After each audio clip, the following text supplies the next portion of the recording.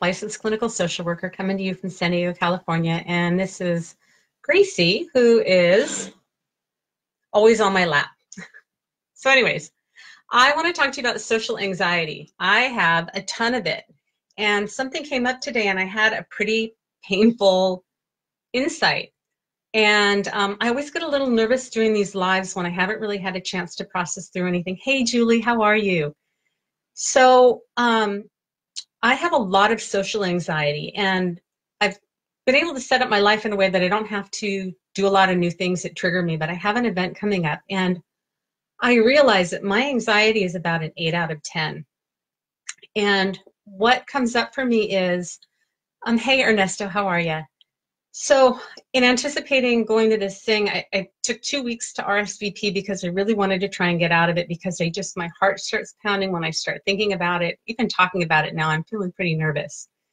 And when I think about, I'm glad you're doing well, Julie. So in the past, when I've gone to events and didn't know that I was a highly sensitive person, now looking back, what I can see is I get over-aroused and overstimulated. So my body would have these reactions, and without knowing that I was a highly sensitive person, I just knew that I would go to these events and my body would just feel like it was way too much. And the only thing I could do was tell myself, like, I can't deal with this. So that was one of the things. So now having the information that I get over-aroused and overstimulated, I can put a different meaning on what was going on in my body. The other thing that happened is I often would try and connect with people that I think were just as anxious as I was. And because I was just almost in survival mode, that I try and connect with people and they weren't able to engage. So, hi, how are you? What are you interested in? And they would give me 1- and 2-word answers. And I was so self-conscious already and didn't have the ability to step back and know that I was anxious and that people that can't engage, probably anxious too. But I saw it as a reflection of my own inadequacy. So for me, it just reinforced that I was socially awkward, that I can't connect, that there's something wrong with me.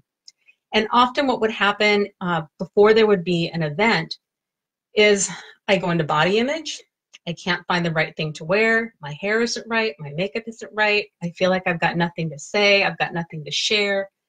And I think that my perception is that everybody else is comfortable and loves socializing and I don't, and what's wrong with me.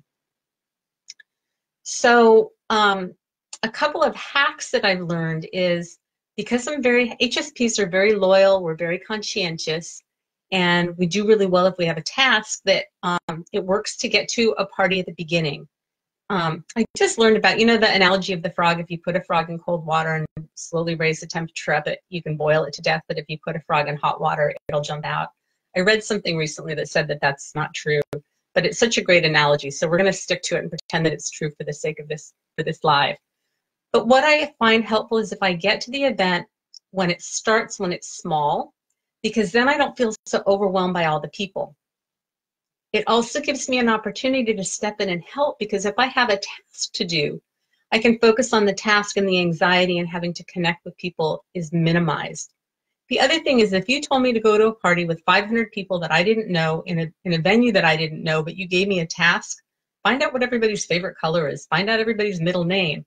I can focus on that and it reduces the anxiety. So I think what happens is, well, I want to make up a story about it, but I think that when we have something else to focus on, the anxiety lessens. So what happened is, I've never really talked too much about this. I've just identified that I get anxious, but I never really looked into it. And today I was talking with a friend about this upcoming event. And she was really surprised to hear that I've got anxiety, because that's not how she views me. You guys see me hop on and do lives. I, do videos and stuff. It's taken time for me to work up to that. I really feel much more comfortable one-on-one. I feel comfortable in small groups where I know people.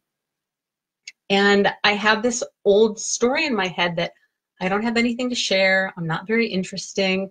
And it's kind of interesting in this event that's coming up, like I'm getting ready to launch a podcast and I finally have a specialization and I'm really interested in working with highly sensitive people. I have a lot going on, and in the context of this event that's going up, that's all really relevant. So I'm really working on changing the narrative about it. Even as I'm talking, my stomach feels upset, my heart's pounding. So I'm still having a lot of the physical responses in anticipating feeling anxious. And I can't really control whether I feel anxious or not. And especially as highly sensitive people, we tend to have strong responses to things. We can't always control those. But what I can do is know that it's going on and then kind of focus on something else. If this is all I focus on, I could probably end up crying right now because of the anxiety. But I'm really working on changing the story that I have around this. And I want to create a new experience. And I think, especially as highly sensitive people, but I think this is true for everybody. Hey, Tina, how are you? It's nice to see you.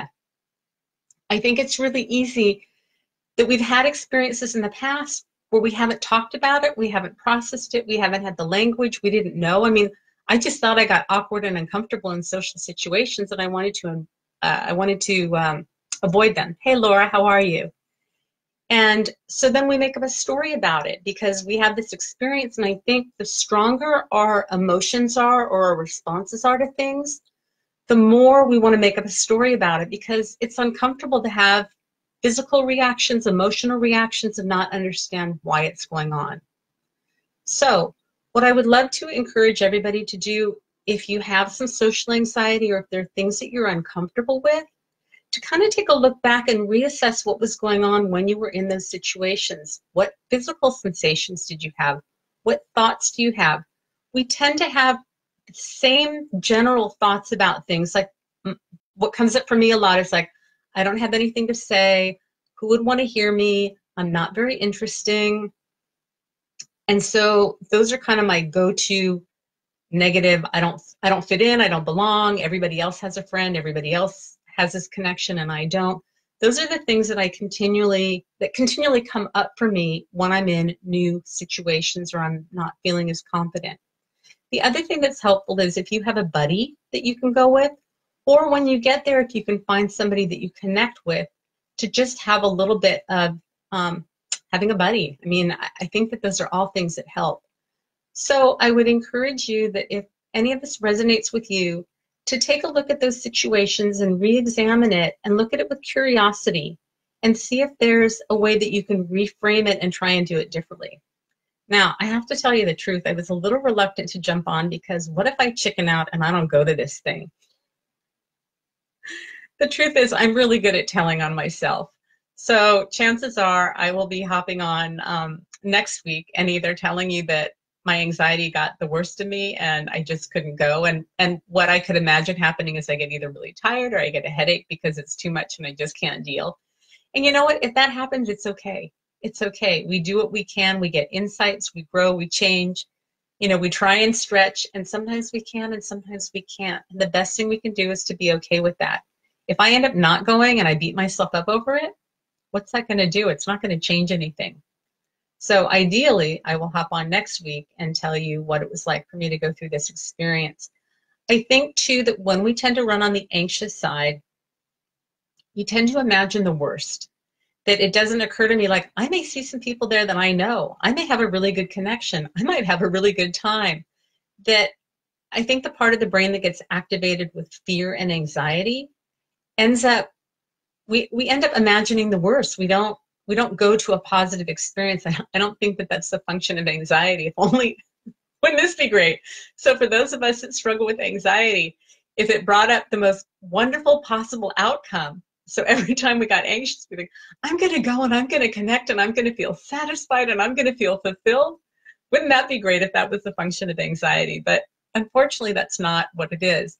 But again, we can use mindfulness to be aware of what goes on and then work with it. We can't always change the initial feelings and thoughts that come up, but once they come up, we can observe them and then we can use some hacks to make it more manageable. So I'll check in with you later. If you have any questions or concerns, please feel free to leave comments and I will check back. If you are interested in working with me or you want to know more about me, I have a bunch of videos on my website, patriciayounglcsw.com. And I think that's it.